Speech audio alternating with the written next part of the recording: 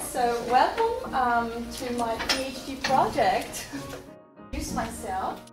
My name is Tünde Erdös. I am based in Austria and I'm a full-time executive coach since 2006.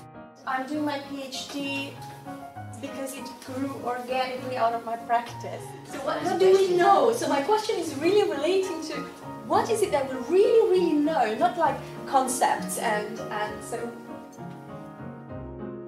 So now why look into synchrony and what is it? And now how do synchrony and presence relate? So as I mentioned, our hypothesis is that when coach and clients spontaneously respond, and it goes like two ways. It's not just the coach that does the work, it's also the client. When the client responds. Okay, now we are coming into what you wanted to hear, like how do we measure this? So first, I just wanted to mention again that in this study we are doing two predictions. The core element is self-regulation.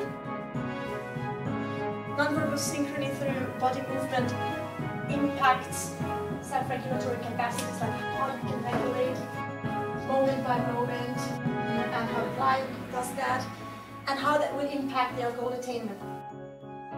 And we believe that it's going to go through the relationship.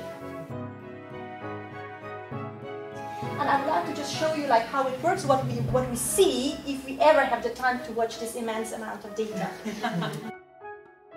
So actually it's evaluated, the data is coded automatically. And down here you can see like two people, like red stands for one person and green for the other one. And what happens is that you see like when they are moving, we can see that the oscillations, and then we will overlap and then see like how they are overlapping and how synchronous they are. And motion energy analysis measures the duration, the time duration of nonverbal synchrony. It is difference in grayscale pixels. So we are looking into frames of pictures. We're not looking into quality of interactions.